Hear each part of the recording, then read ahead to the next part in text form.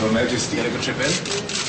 As an atmosphere of diplomatic stagnation was present at Olmert's meeting with King Abdullah, it is not surprising that despite the warmth that Abdullah showed, he also came with criticism and demands from the Prime Minister.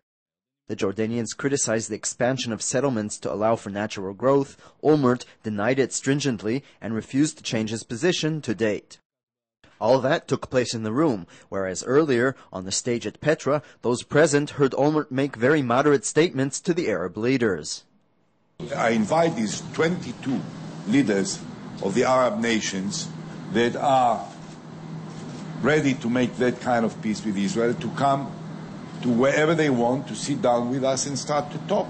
And we said, no obstacles. You will not hear from me any no. If someone expects to hear any Israeli no, you will be disappointed. We say yes.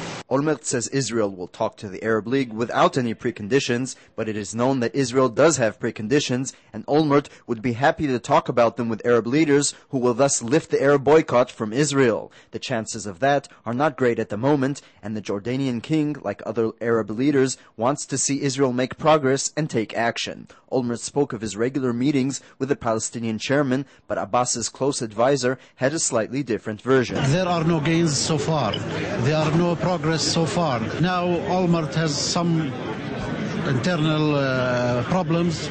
We are waiting for him to be ready. We are ready. We don't have any problem meeting him tomorrow.